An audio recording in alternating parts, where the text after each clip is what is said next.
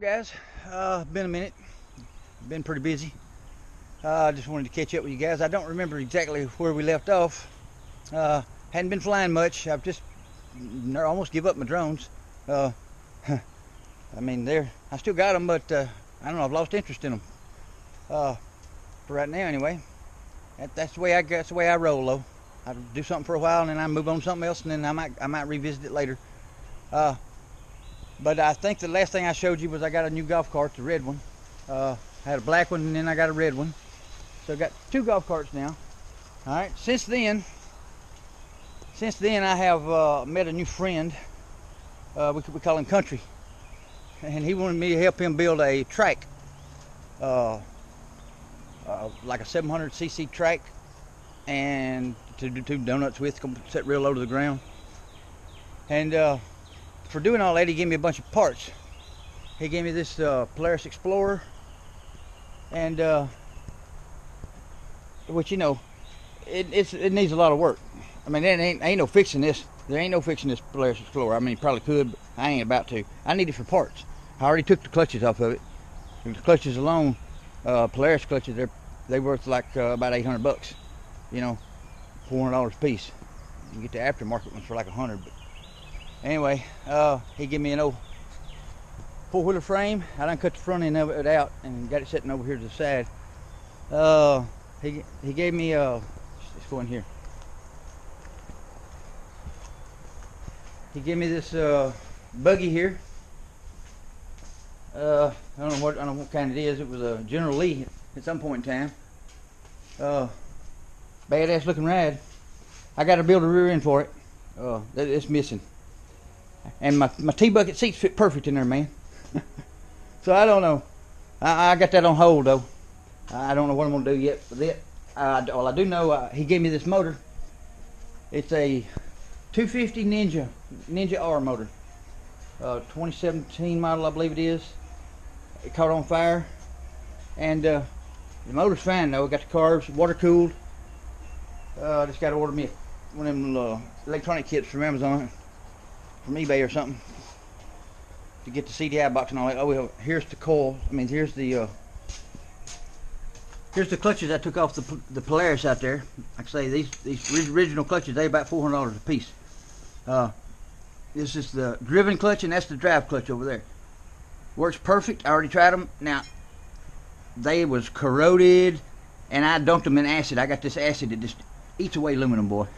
And I dunked them in a vat of that for a couple of minutes and pulled them out and washed them off. And then you got to soak them in water and vinegar to stop the acid reaction.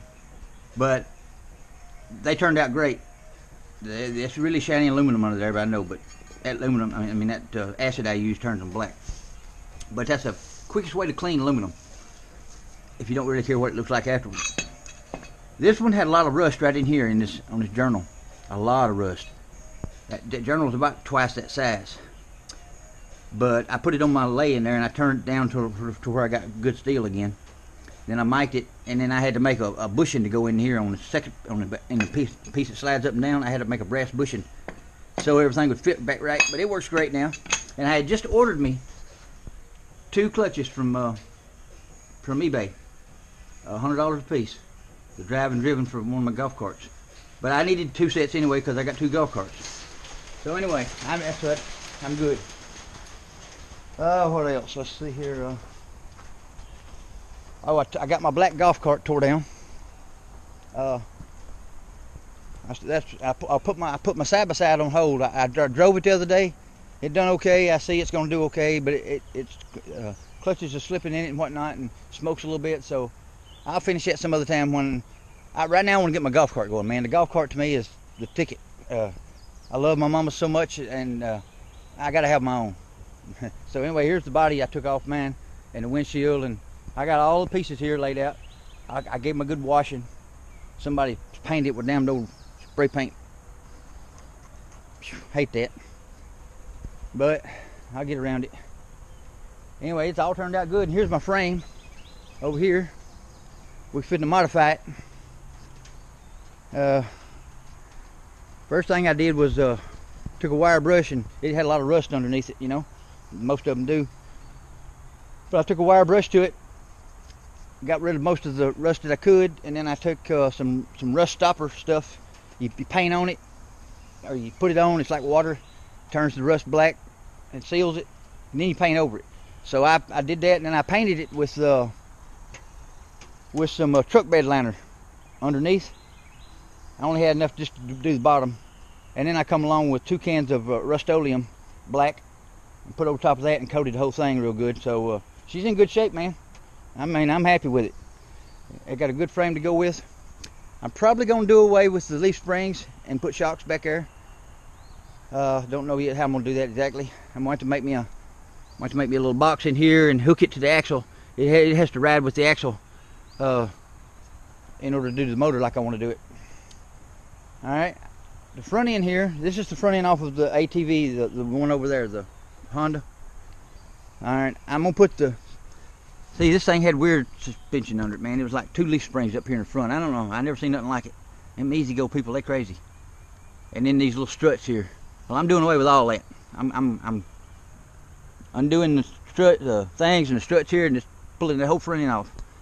And then I'm gonna replace it with this front end off of this ATV I cut out yesterday, because it's got A-frame suspension and all that, you know. It should fit right under there. Weld it, and the wheels are the right width and everything. If anything, they're a little bit wider than the original golf cart.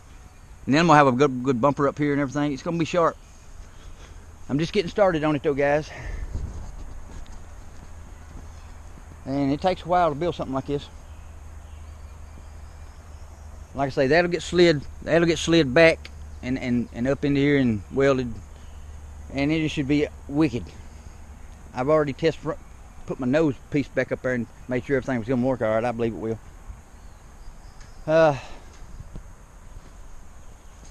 So that's what I've been up to, guys. That and riding my mama's golf cart around in the evenings. And going over and visiting my friend Cole, my cousin Cole, and like I say, I've been going and seeing Country. He's a pretty cool cat. Y'all like him. He's a big old fella. Big tattoos all over him. Scary looking, really. But he's like a big old teddy bear. And right now my lace tore up on me. I don't know what the hell's going on with it. I got it pulled out here. I had somebody come down and help me pull it out. And I don't know. I gotta check it out. It's done this once before. It does this. See, the motor won't hardly turn. It tries to turn, but it won't. It's almost like the capacitors went out on it or something. But I don't believe that's it this time. I think it maybe dropped a leg or something, trying to run off 110. It's 220. I really don't know. Like I say, I hadn't really checked it out good yet. Always something though.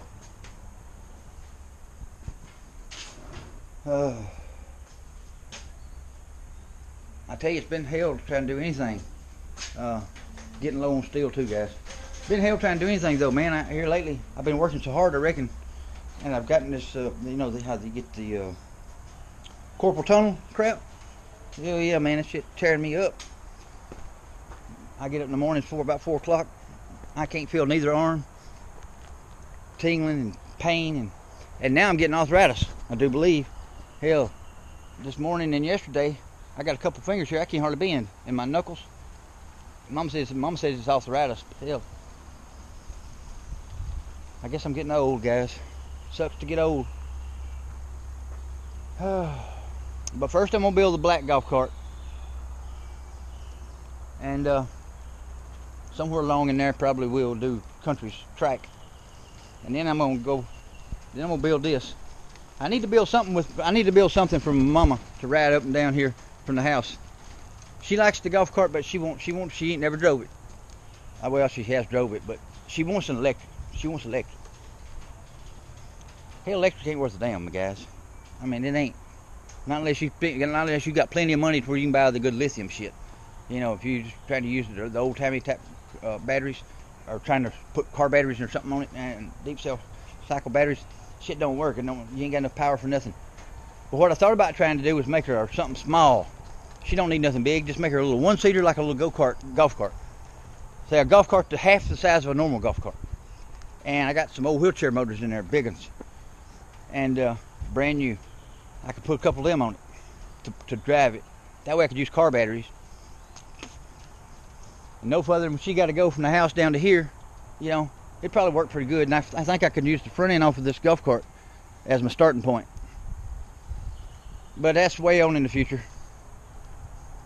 Alright guys, that was just a quick update. Okay guys, here's what she looks like without all them body panels in the way, or on it, in case you're just wondering, curious. I still got a lot of cleanup on my wheels to do, but I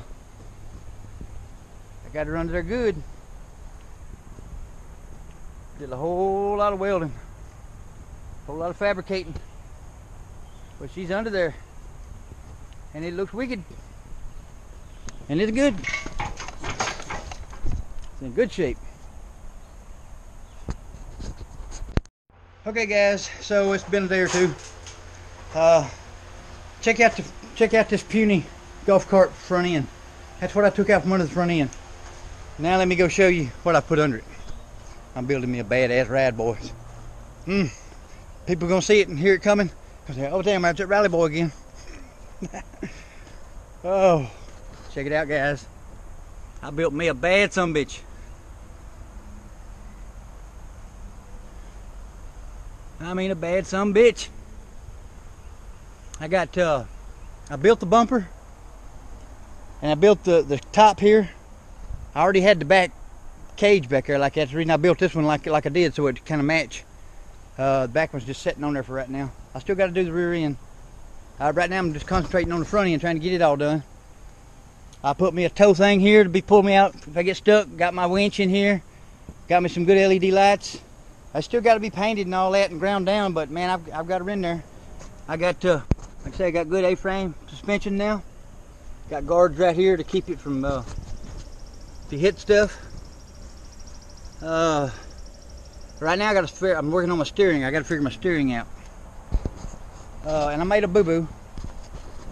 When you let my windshield down now, it's supposed to latch right here and here. Of course, I know my windshield's dirty. I need to clean it up. Probably gonna have to get a new one. But my bar I put here won't let my windshield go all the way down. See, it's supposed to latch here and you can't anymore. So it'd probably rattle. It kind of looks like a military Jeep. That wasn't the look I was going for. I was going for a badass hunting buggy vibe. I could put bigger tires on it too. That's the small ones I got on there now. I got some that's about 4 or 5 inches taller. So the headlight right there's gonna do pretty good. Let me set the camera down, guys, and I'll show you the suspension it's got now. Hell, before it didn't have no suspension at all. None to speak of, really. Maybe you can see it. Now check this shit out, guys.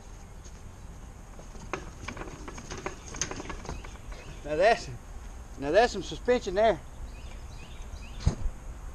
I'm tickled to death with it. I just got some of the body panels stuck on there for right now. They just loose. Everything's got to be put back together. Like I say, I'm figuring out my steering. I've been busting my ass on it though, guys. And now I'm gonna be putting, like I say, I done used the front half of this Honda. That's the suspension I got out of it. So the rear half here, it's got the same shocks. It's got them good gas type shocks. So I'm gonna be pulling the shocks off of here at least, and putting them on the back of it. Probably trying to do away with the leaf springs if I can. Have just shocks back there. I may have to put a 4-link on it or something, or whatever you call that, a sway bar. I don't know what you call that shit. And my motor's going to go right in here, and I'm going to have to build me a square box out of steel here with a plate on it from the motor set on, and it's got to be sitting on the axle or tied to the axle somehow or another. So when the axle moves, the thing moves the same way. I don't forget how it goes. Anyway, it's got to, for your belt and all to stay straight and not get slack in it. Damn skeeters! It's got to be pivoted. I figure all that out. I can't remember now. I'm tired. Oh, and I wasn't gonna have no rear end. I mean, I wasn't gonna have no reverse, but I'm thinking strongly. I think I may have the solution. this old Polaris here, she's got a gearbox right here, chain driven gearbox on one side. On the other side is that Polaris clutch come off of. So that's perfect because I can put my clutch on there and use it and then drive the gearbox and then go back to the rear end with the chain. And what this thing has got forward and reverse. Wait a minute, it's got forward and reverse low, and it's got forward and reverse high, and then it's got neutral. So hell, it's got low range and high range plus reverse, all in the gearbox, just according to how you shift it here with this shifter. So that's gonna solve my problems, hey guys. I believe that's what I'll put in there. Maybe. That thing there is paid off. That thing has been a godsend to me. I'm having fun, guys. Man, this is fun to me. I enjoy it. I live for this shit. This is the kind of shit I enjoy doing. Is building something like this, seeing what I can take and change it into something else. Building something from scratch.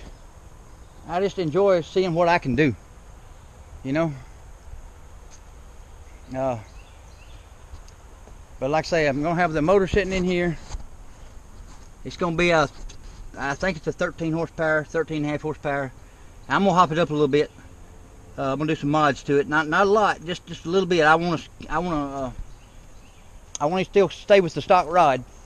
So to stay with the stock rod, you don't need to turn it over about 5,000 or 6,000 RPM. So,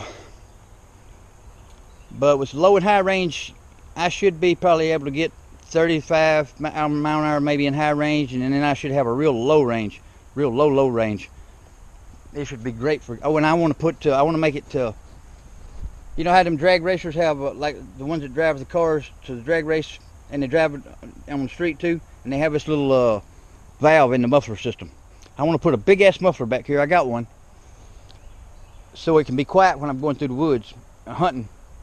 But then when I want to get out on the road and haul ass and open her up, and I need that real exhaust, I'm gonna have me like a choke cable you pull and do the flapper, to where just divert it right into a header, you know, just straight out.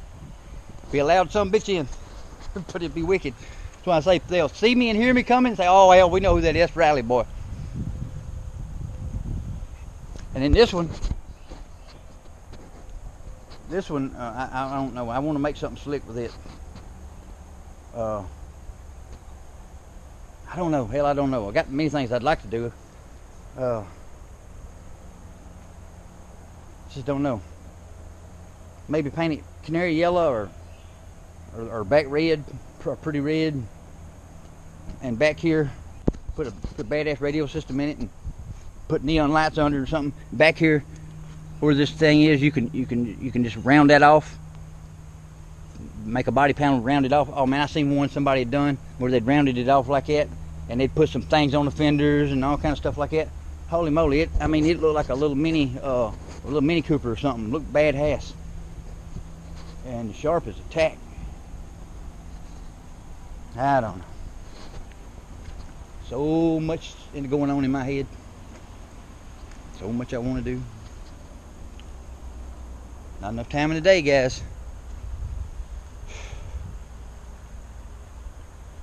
Not enough time in the day. But guys, what do you think? She looks badass, don't she? Oh, I know I about burnt my damn face up. I done so much welding. I wear a welding helmet, but you know how you do a lot of spot welding, just tacking it here and there before you really weld it, and you just close your eyes when you do that. So shit, it's burnt my face up. I mean, it's tight, burning. Yeah, let's see here. This is 22 by 10.5 by 10 is what's on this thing. 22 by 10 by 10. So that's what it's got. That's what was on the golf cart. But what goes on them tires, I think, or what goes on those spindles that I put on there was these tires right here. But I only got 3. Cole got the other one, or somebody's got it. It's called dirt hookers, and they are 25 by 10 by 12. Well, that one is. And that one is 24 by 10 by 11. Those two are 24 by 10 by 11.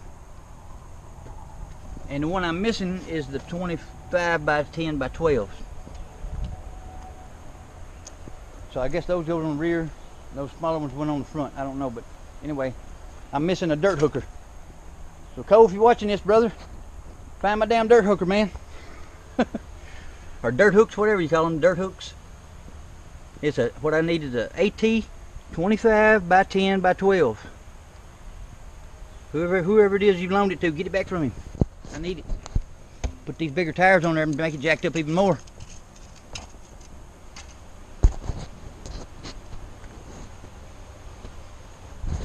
Brother, you could hook me up with them damn badass some bitches you got up there in your shed. I don't know what they are. They sitting on the very bottom, but they got knobs on them like this.